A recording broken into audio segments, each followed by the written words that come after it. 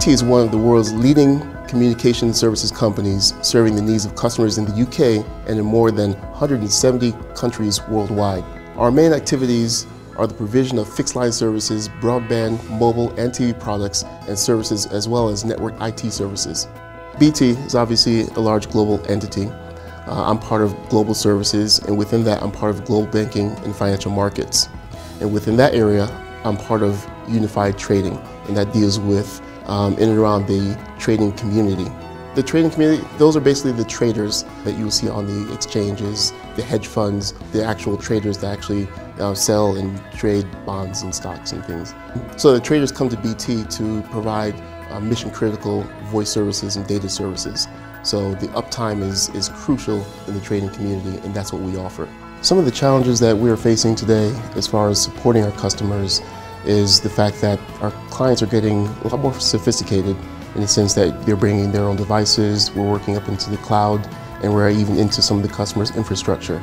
These challenges change the way that BT has done business in the sense that we do need to effectively monitor not only our platform, but some of the platforms on the customer prem that are related to our platform.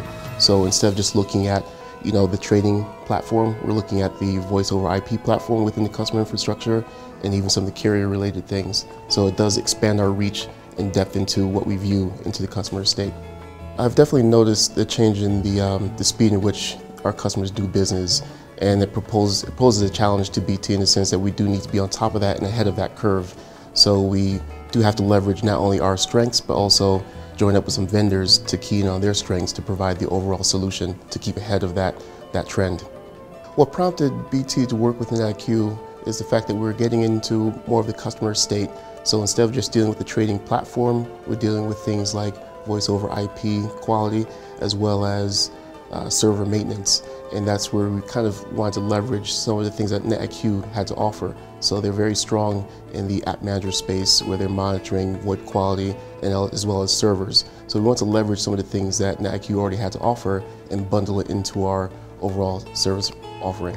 I think it's important for vendors and partners to bring a broad range of capabilities because the space that we're dealing with does encompass so much. And if we leverage some of the things that, for example, NetIQ has to offer into securities and monitoring strength and fields, we can definitely leverage that and include that in what we have to offer as our strengths and provide the customer with a complete end-to-end offering.